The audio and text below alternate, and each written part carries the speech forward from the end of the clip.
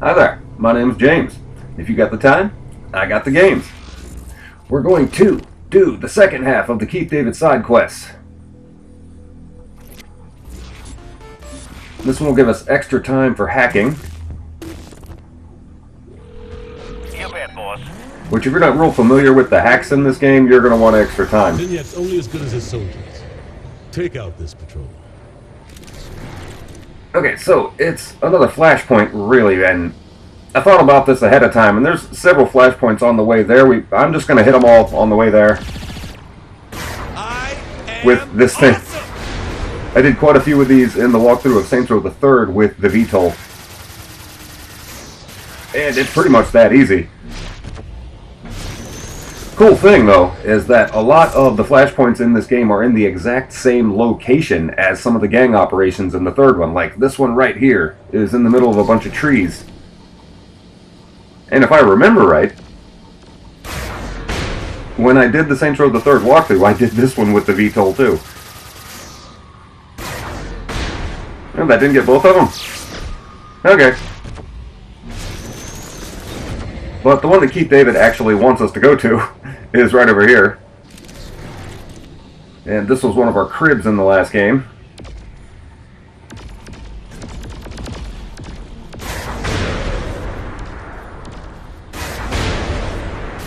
Yeah, they're kind of almost nothing with a UFO.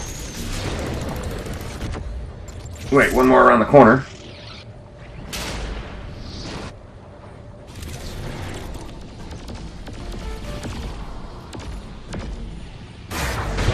Shouldn't have fucked with the president! I found an insert point for you. Oh shit, this one comes with a warden. Yeah, we gotta get out of this UFO. The UFOs will not help you against a warden. More of a detriment. Where is he? Oh, hello. There he is. What's up, man? Whoa! Oh, and with the telekinesis. Yeah, I don't think the wardens are too hard to fight if you can catch them. Okay, button mash, come on. Yeah, cool. Alright. Okay, yeah, okay, so he threw our chrome, or our void over here. And we'll move on. Oh, wait. Well, we're stuck? Are you kidding me? Really?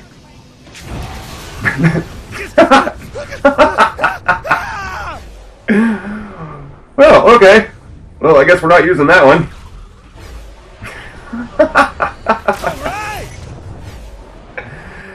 Okay, tell you what. While we were just using our Saints Purple Void right there, we'll go ahead and grab the Chrome one. And keep moving on.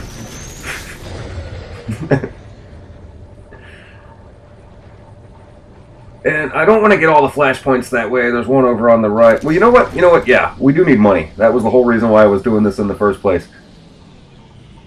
Half of the fun of doing these flashpoints anyway is using your powers and just the variety of crazy weapons that they give you. So I'll just do a few in this. And just like the last game, if you're in the VTOL, you have to get low enough so they spot you before this even works. Very cool.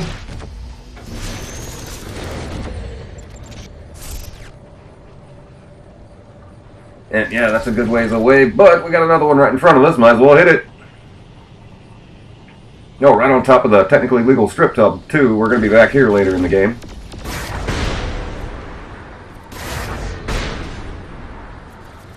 There is a side quest. Or is it a loyalty mission? It's the one for Benjamin King, where you have to fight Tanya. I don't remember if that's a side quest or if it's the loyalty mission. Okay, one more. This will be the last one I do with these, because I actually want to do them all on foot and use all the weapons and powers. Because we have to beat challenges. Everything that you unlock, every weapon and every power you get, you have to do a certain number of times to complete a challenge in order to get 100%, and that's what we're going for. But right over here, this virus injection, this one is crazy. Every game, and the developers knew this, and I'm positive that this was intentional, every game that you ever play is going to come with its own set of glitches. And the Saints Row franchise is no exception to the rule. So they took that and just kind of made it part of the game. Because you're in a simulation, and of course the simulation is going to glitch too. And that's fantastic.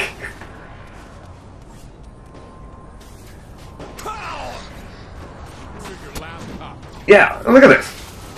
Whereas most people will be complaining or laughing that the game is glitching all over the place, they just took it and made it part of the game. Oh, sorry. Yep, back off.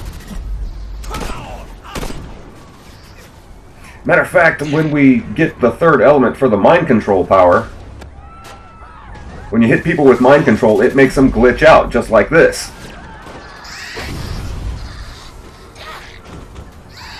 Yeah, look at this.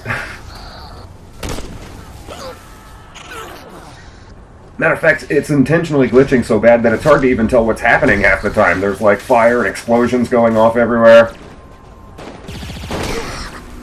Whoa. And obviously, like any of the virus injections, you're being shot at from every direction. This is cool.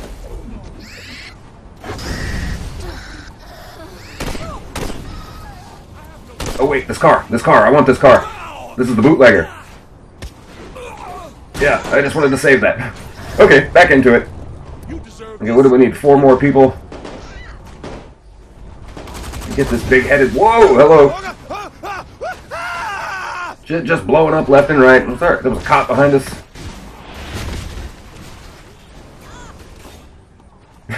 I love this.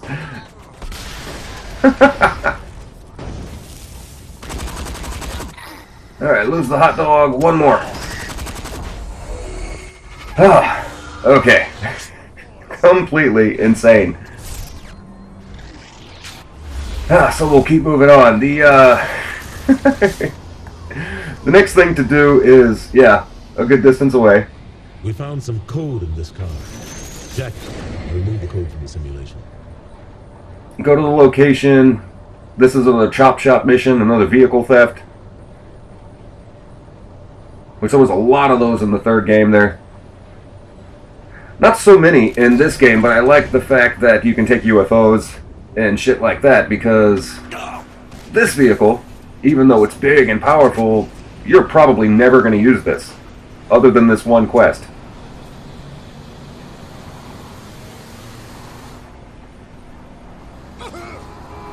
I am awesome! And it doesn't go very fast, but there's few vehicles in this game that will stop you in this thing if you're going full speed, like a garbage truck or a cement mixer. There's very few things that will stop you. It's like, what's that character from the Marvel Universe? Juggernaut. Once he's got a full head of steam, nothing can stop him. Kind of like that.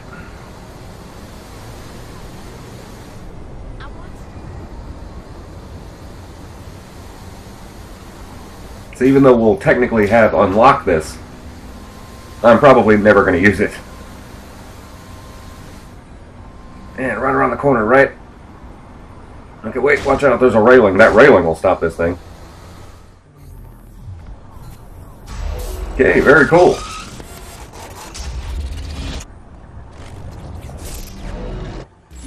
And I think we've only got one more thing to do, and it's a good distance away for the third side quest.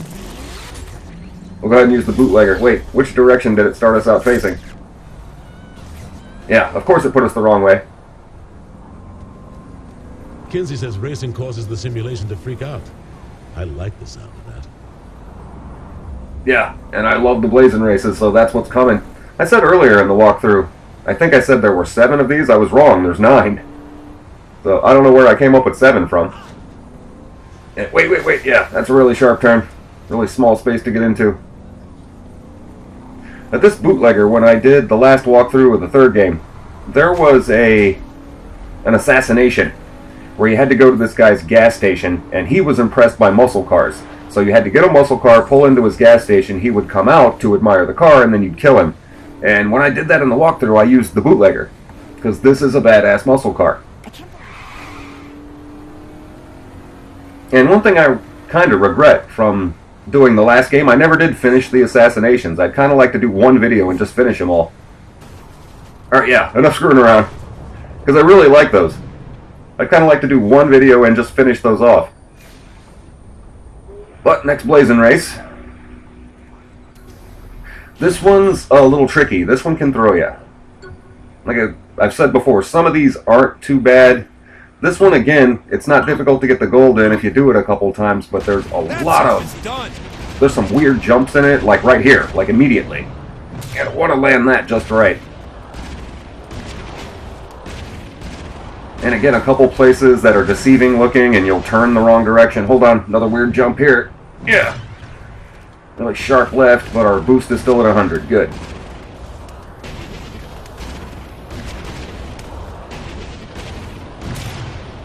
Oh, if Angel could see me now. Yeah, and this is cool. I like this turn here. This will throw you the first time you play the game, but it's not really that hard to do. Yep, unless you get stuck on a wall.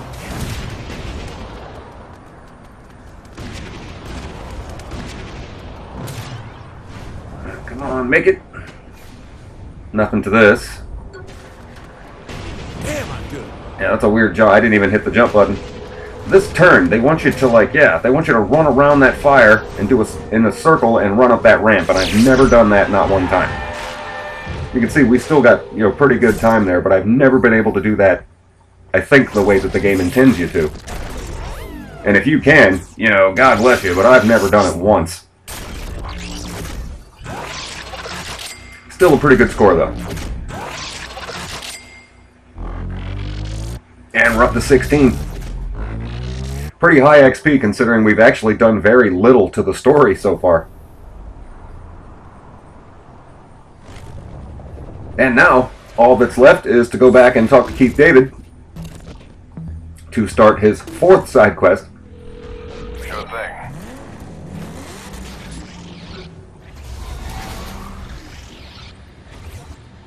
Which there's an activity coming up there that I really like, and I'll talk about it when we get there.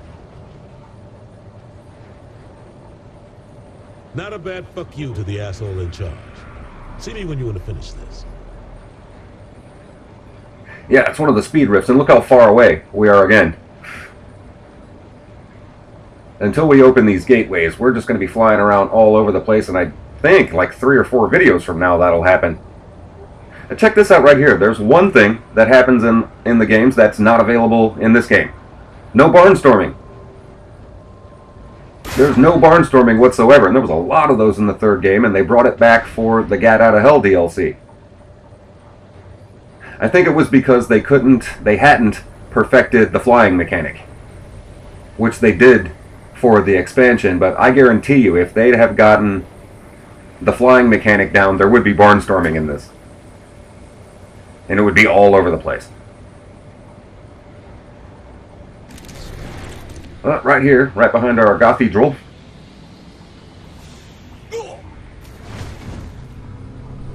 And yeah. Okay, that's 3 down. Let's see where Keith is this time.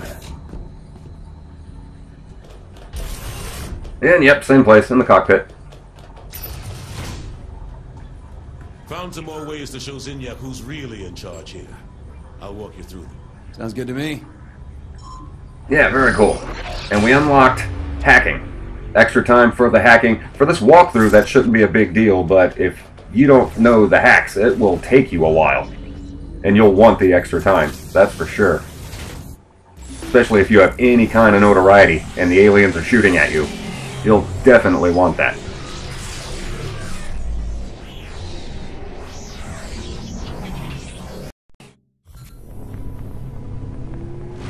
Yeah, I didn't activate the next mission. So we'll let Keith David do his little speech, and then, yeah, this next activity is awesome. Campaigning is a mix of towing the line and shaking up the establishment. Like those rifts around town, you know? Yep, said it before, a lot of rifts in this game. This one is our first speed rift. And these are actually one of my favorite activities in the game, but I think they're very hard. Run along the path, collecting bits of virus along the data stream. Purple data is larger and therefore worth more to you. The more you collect, the stronger the rift will be. Watch out for the Zin's antivirus programs, as they will be laying obstacles in your way, which will break the flow of your combined virus.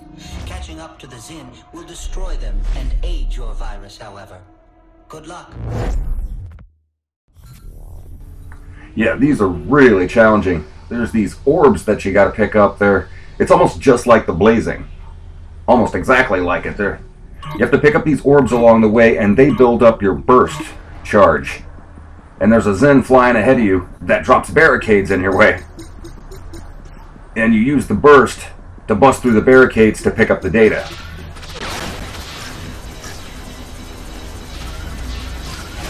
But yeah, they always come back, see, is the thing. And when you trip over them, they slow you down a lot. You can see you don't have to wait till the burst hits 100. Excellent. Whenever it says burst ready and you see barricades in front of you, hit it immediately.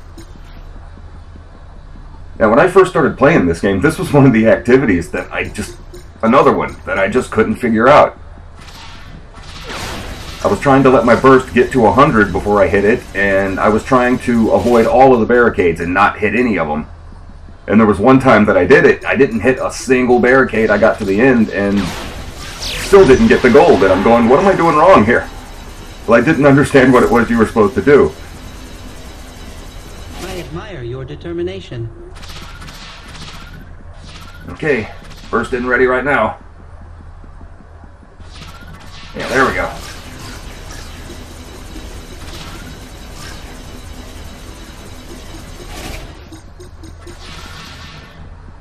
And hold on. Nice.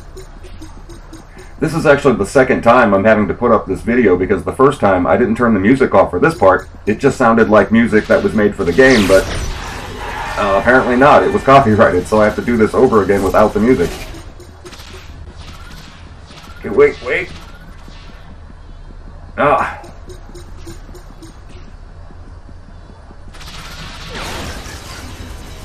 And another thing is, you don't have to use the left bumper in order to sprint. That's another thing that I was doing. The game does all the sprinting for you. And, oh, nope, that was my fault.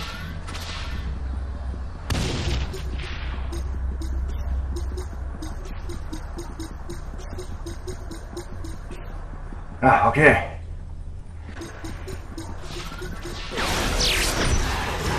And there's the goal. So we still got a long way to go, though. I want to try to get the highest score I can. Ah! Turned right at the last minute.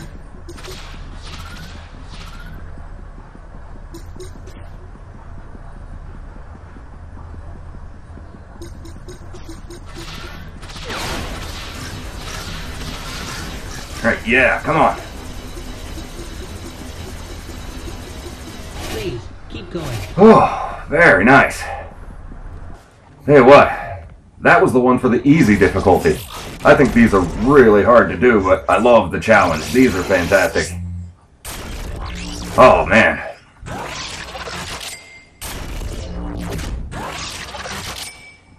Very, very cool. And there's only a couple things left for us to do here. I think what Keith David wants us to do next is another flashpoint. It's either that or the next tower. I know there's going to be one of each.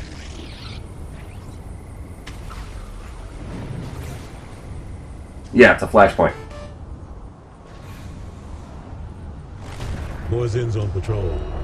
They won't stop until we send them a clear message. Alright, cool. We just completed another challenge. That's a big deal. We want to beat all of the challenges before this is over. And right there, we've still got the same weapons that we've had. I like to start with the abduction gun, because that's another challenge that we have to complete. Yeah, we only got 2 of them, really? Alright, well, let's start mowing them down.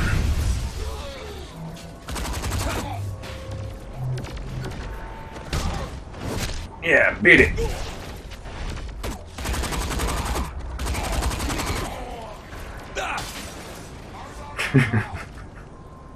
It's one way to get him to stop shooting at you. Just run over him.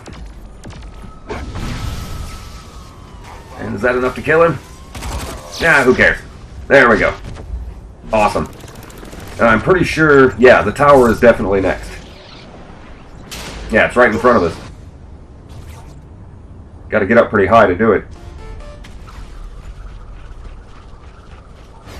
Why should you climb this tower? Because it's there. Yep, absolutely.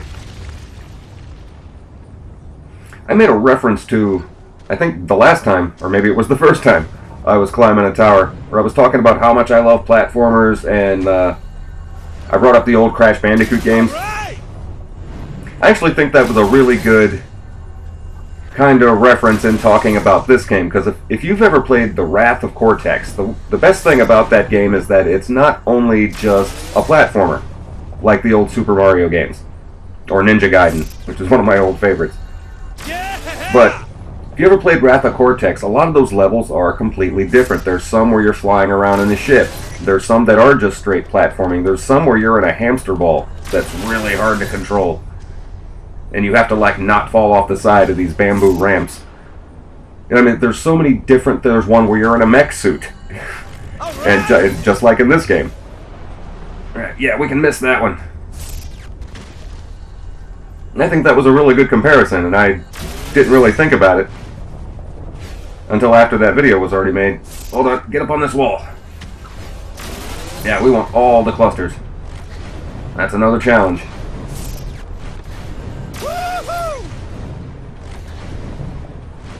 This tower, it starts getting a little more complicated. Like, there's a platform way over here that's out in the middle of nowhere, and then you have to go all the way back. It's just over there for that one cluster. And you can see, yeah, you have to jump around the walls.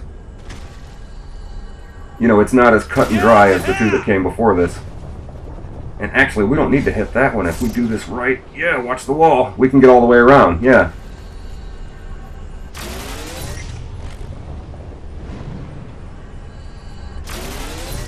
And we're at the second ramp, which again means we're almost at the top. Whoa! Very cool. Yeah, this next one. The first time you get here, you won't know where to go. It's behind. And you can see the top of the tower is right over to the left.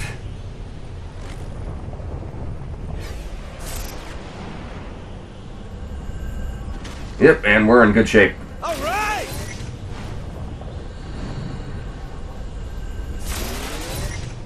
So after this, we are pretty much done for Keith David, and we can get back into the story. We've done every side quest that's available to us right now.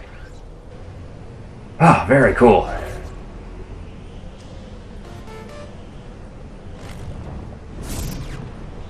Hell yeah!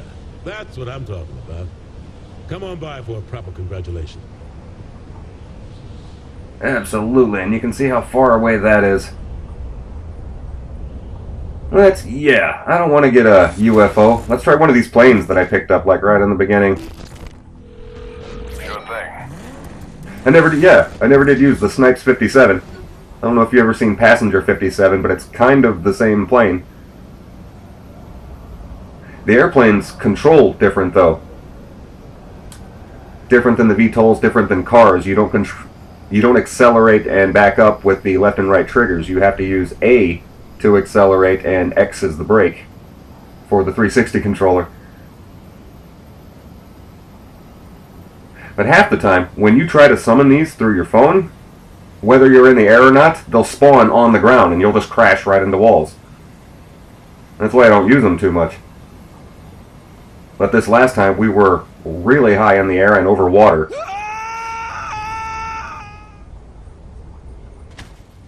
Okay, very cool. Yeah. Let's wrap this up.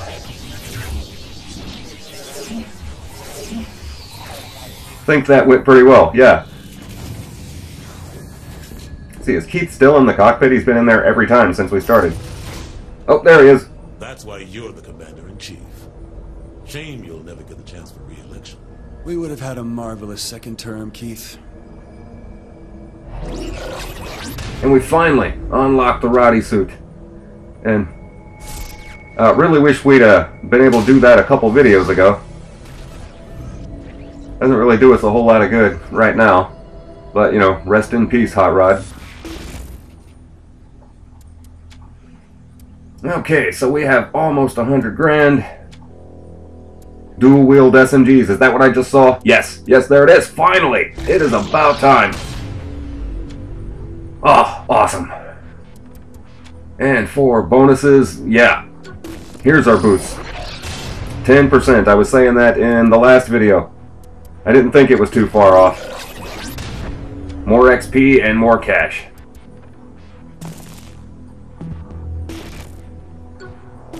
Okay, we've upgraded every power that we've got right now.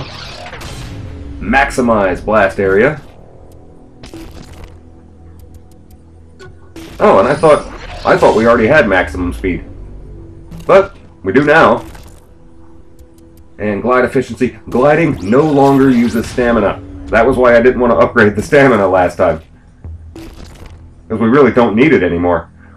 As you can see, all that's left is the next story quest. I'm going to go ahead and end this here. My name is James, and if you got the time, I got the games. Thank you guys so much for watching.